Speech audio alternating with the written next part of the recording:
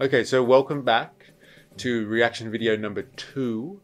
Last week we got some very interesting responses. Quite controversial video actually about Jordan Peterson trying to prove that, you know, Karl Marx was a Satanist. There was a lot of Jordan Peterson lovers in the comments section, you know, just going ham and trying to prove why Jordan Peterson is absolutely amazing. It's hilarious. If you haven't seen all the comment section, go over and just read it. I don't know what the YouTube algorithm is doing, to be honest. It really is struggling to find the right audience for this. It's just pissing people off, but, like, you know, it's exposing them to alternative ideas to the dribble that Jordan Peterson spits out about Marx. So in that vein, let's keep going. Today I've picked an interesting one. It's called, you know, What Marx Got Wrong. It's on his official channel. It's about 6 years old, but, you know, it's got 400,000 views. So, you know, a lot of people have watched this and probably liked what it is that Jordan is spewing out of his mouth. So let's get into it straight away, shall we? One of the things that made Marx wrong was Marx believed that capital would flow into the hands of fewer and fewer people, and that the dissociation between the rich and the poor would become more extreme as capitalism developed. That's a pretty good observation. I don't like how he's already framing it as, you know, rich versus poor, because that was not how Marx described things. He described them in class relations. So you have your bourgeois classes, specifically your capitalists. Your industrial capitalists was mostly what he was talking about in his time, versus the proletariat being the industrial sector of the working class, or at least the most conscious section of the working class. But, you know, let's not get this. Let's not let the specifics of this get in the way of a good story. This is what Jordan Peterson does well. And like so many things that Marx said, it's kind of true. It's kind of true in that. Is that a concession? Like, you know, he's basically saying that Marx has got it right, but I'll tell you exactly where he's wrong. The distribution of wealth, in fact, the distribution of anything that's produced, follows a Pareto pattern, and the Pareto pattern basically anything that's produced. That's what he's talking about here. Is that a small proportion of people end up with the bulk of the goods. And it isn't just money. It's anything that people... Marx was not just talking about money. Marx, actually, this is where people are very wrong about, like, you know, Marxian analysis of things. It's got nothing to do with money. It's got to do with capital. And money can take the capital form. But, like, money and capital are not the same thing.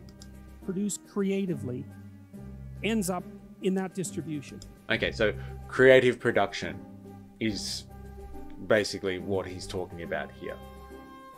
And, like, if he's just broadly talking about creative production, that is not what Marx was talking about. Marx was not talking about, you know, just creatively producing things or just general producing within any society. He's talking about the economic production, so the productive forces and the means of production. Basically, all the things that people produce to help sustain life within that community. And that's actually, the economists call that the Matthew principle, and they take that from a statement in the New Testament. And the statement is, to those who have everything, more will be given, and from those who have nothing, everything will be taken. And it's a map of the manner in which the world manifests itself, where human creative production is involved, and the map seems to indicate... Creative production? What are you talking about? That as you start to produce and you're successful, the probability that you will continue to be successful or accelerate increases as you're successful. And as you fail, the probability that you will fail starts to accelerate. So well, is this part of his self-help mantra, or are we analyzing Marx here? Marx was not talking about, like, production generally, like creative production, when humans do things to better themselves and all that sort of stuff. His analysis really comes down to the economic mode of society, and that's what he was talking about when he's talking about productive forces. He's not talking about just generally being creative and, like, what that means for the individual. This was a society-wide analysis, very broad. It talks about society and the productive forces and the productive relations within that society as a totality. not on individual levels. And, you know, this is what Jordan does a lot. He takes things, I think, out of context, or if he doesn't take them out of context, he uses analogies to kind of describe his position that have absolutely no bearing to what, at least what Marx was talking about.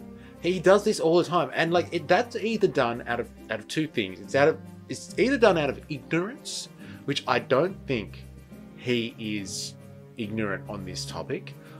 It's the other. It's being directly manipulative. If you can frame the conversation kind of over here and like make it about something that's completely unrelated to prove your point, that is just a manipulation and a distortion of somebody else's argument. And like, you know, he should be ashamed of that, Peterson, because, you know, as an academic and an intellectual, for him to just like frame conversations in a manipulative way is wrong. It's shameful. Your progress through life looks like this or like this, something like that. And the reason that Marx was right was because he noted that as a feature of the capitalist system. The reason that he was wrong is that it's not a feature that's specific to a capitalist system. It's a feature that's general to all systems of creative production Marx never said known. that. Marx never said that. And I don't think anyone's ever made the claim that he was just talking about how you have an unequal distribution between rich and poor, or the capitalists and the rest in a capitalist system, and only in the capitalist system. Look at historical materialism. He must have come across this before. It's an analysis of all the different phases in society based on the mode of production at that time, and how that provides for a class of people who own or control the means of production and generally get all the benefits associated with that, and then a mass of other types of classes underneath that all relate to the mode of production, and a big majority of that being the working class that produce all the value. And this comes up time and time again throughout all historical modes. What is he talking about? When has anyone ever made the claim that this only happened? What Marxist, has ever made the claim that this only ever happens under the capitalist mode? This is dribble. Like, he's just like diluting the conversation again and just feeding people with nonsense to prove his point. I'm disappointed. And so it's like a natural law, and it's enough of a natural law, by the way, that the distribution of wealth can be modeled by physical models using the same equations that govern the distribution of gas molecules in a vacuum. So it's a really profound, that sounds relevant, it's a fundamentally profound observation about the world, way the world lays itself out. And it's problematic because if resources accrue unfairly to a small minority of people, and there's a natural law-like element to that has to be dealt with from a social perspective, because if the inequality becomes too extreme, then the whole system will destabilize. And so you can have an intelligent Did he just acknowledge that? Did he just acknowledge that? He just acknowledged and then started talking about mitigating the effects of that. Okay, so he just mentioned the fact that, okay, in the capitalist system, that because of the concentration of wealth that happens and the general inequality on an economic basis of the system, that it becomes unstable at the top. And so you need to have mitigation measures in order to remedy that. Now, there's two things there. One, that's an astounding acknowledgement that he's talking about how unstable the capitalist system is. That was one of Marx's biggest gripes with capitalism, is that it is incredibly crisis prone, and as it continues, those crises increase, and the system becomes more and more unstable. That is a general Marxist critique, and he's just picking that up and saying, yeah, let's just run with that assumption. And so what is he proving wrong there? Like, I don't actually know what his point is. The other thing he talked about was mitigation. So he's talking about, oh yeah, but like if it becomes unstable, you can mitigate that. That is wrong, and I think it has to be proved by history that is wrong. Look at the way that the industrial society started in Western nations. Like, there was horrendous working conditions for people, and then they fought for working rights and better conditions and all that type of stuff. They won those things, And then all of a sudden, when you come after World War II, after people have, you know, kind of lived off the fruits of all of those struggles, then neoliberalism comes along and completely erodes the workers' movement and offshores all the production capacity in the West, basically, to developing nations, where there is no regulation on working conditions and there's no good living standards and structures around to protect the workforces in developing nations.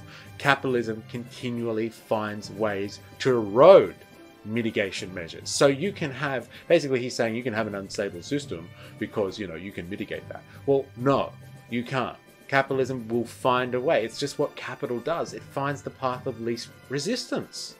It does that naturally. And that is not a kind of, that is not a good and evil thing, which is what he will try and make it about. Like, you know, it's a moral battle here. It's just what capital does. It finds the path of least resistance. So if you're going to mitigate stuff over here and make it hard for capital, then capital will go somewhere else where that doesn't exist until the entire system is changed. So capital can't find the path of least resistance. And that's why we're revolutionary, because you can't just mitigate your way out of the problems with the instability of capital, which he has pointed out and agrees with. Wow, Jordan, you're on fire. Production into the hands of a small number of people. Now, the other reason, however, having said that, the other reason that Marx was wrong, there's a number of them. Oh, make a list, man. That even though creative products end up in the hands of a small number of people, it's not the same people consistently across time. It's the same. What? So that makes it okay? And that's not the same thing. You know, like, did he ever say that? Water going down a drain.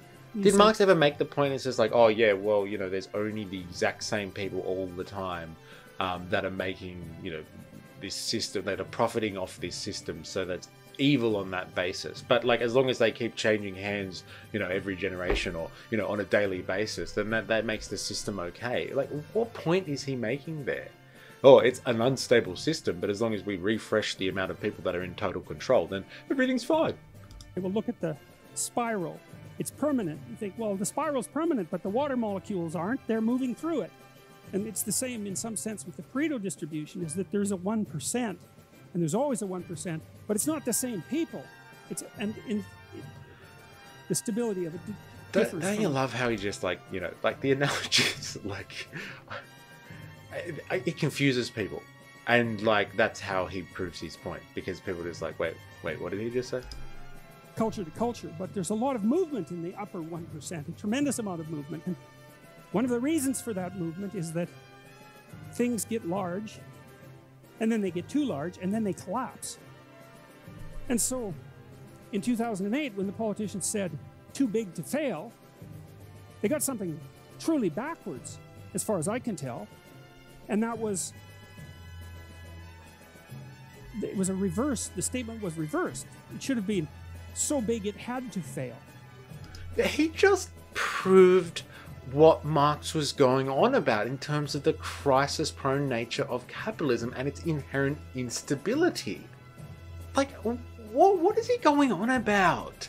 That whole video was named What Marx Got Wrong, and he spent that entire time agreeing with Marx on stuff. Like, let's just listen to the music. It's the best part of his stuff.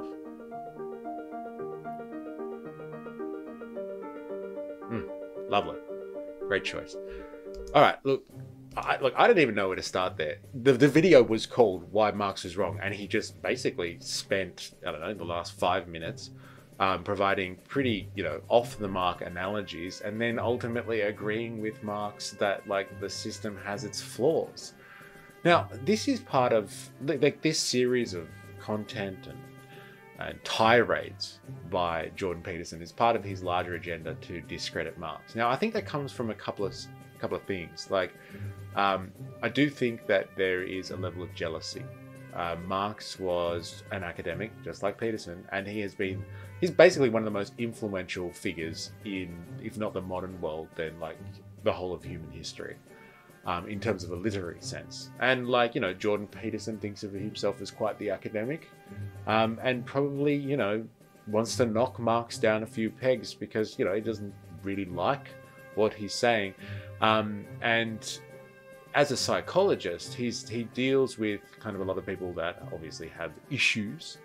And as a self-help advocate, he deals with a lot of people that are kind of, not living up to society's standards, probably a little bit pathetic. And like he sees Marxism as a general excuse that people use to blame their problems on the system instead of looking, at themselves and wanting to kind of improve their own lot in life. And so he doesn't like Marxism in that regard. And so he kind of blames Marx for all of that. And I think that's wrong. And like you've seen in this video and the last one, he gets some shady characters in and uses some pretty flimsy analogies to try and prove his point. So I'm going to take it upon myself to kind of debunk him debunking Marx, because he's not doing it for a solid academic reason. He's just doing it because of some personal vendetta. And we'll get to the bottom of that. Exactly what that is the more we go through these ones. So look, if you haven't already, please like and subscribe, and please remember, for all of you out there, I am, you are, we are a MysterE.